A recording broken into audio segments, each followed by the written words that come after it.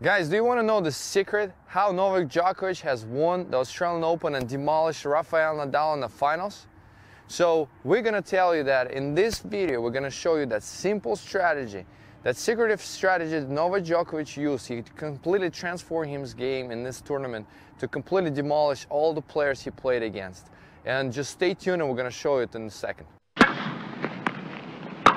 So if you watched it or if you didn't, we're going to tell you what Novak Djokovic did in this tournament different that made him so much better. And we all know he's a very consistent player. He plays really well from defense. He got incredible returns.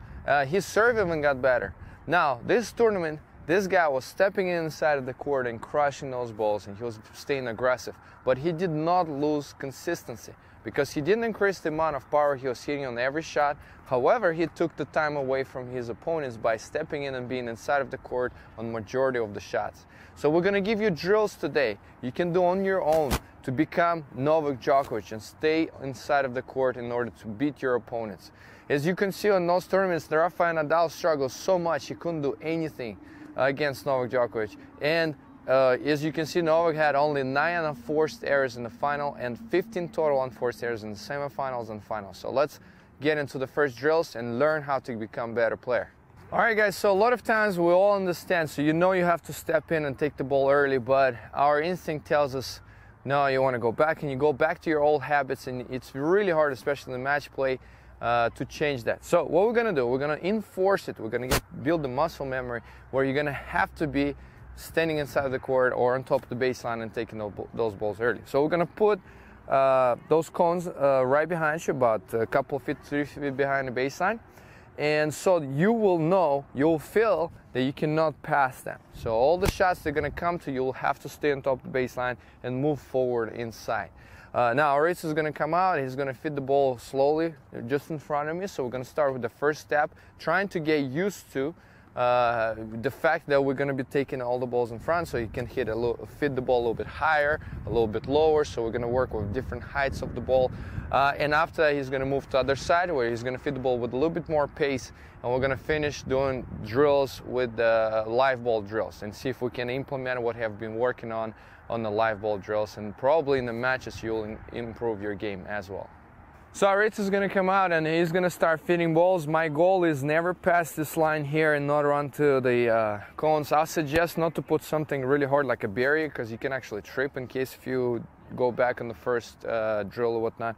So make sure you have something that is a little softer, so even if you step on it, you're not going to twist your ankle or fall back. So this is just for safety purposes. So we're going to get ready. He's going to feed the ball and we'll have to stay on top of the baseline. Short back swings.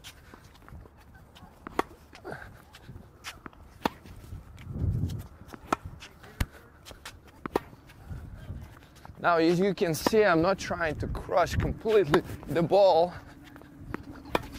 I'm trying just to make sure I'm ready early. There you go. That's it.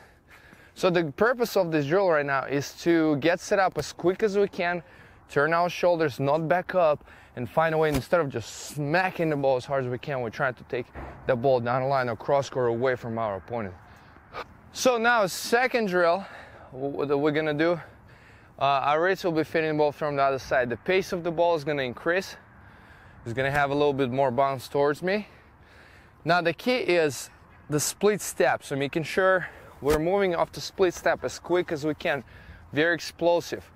If you recognize where the ball is going before or at the point of contact when your opponent hits the ball, you can even turn your feet towards the side where you're moving. It'll save you some time. You can get there quicker. Making sure recovery has a crossover step, so we get to the ball quicker as well to get back to the middle. And making sure we don't have those big backswing. We want to have a short, compact backswing, but early preparation, so we turn as quick as we can. So that will allow us to take those balls early and before. So let's see how we're gonna do here. Here you go.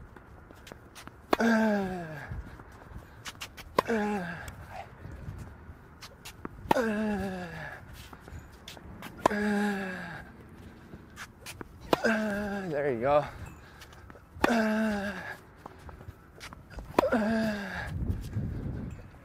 There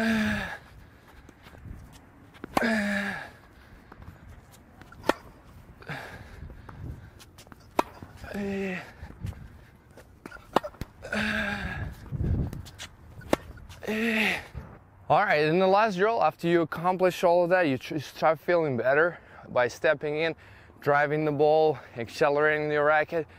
We're gonna do live ball drill right now. So let's see if we can do the same thing on the balls that go everywhere on the court, that we're trying to win some points by doing it, and see if we can accomplish that.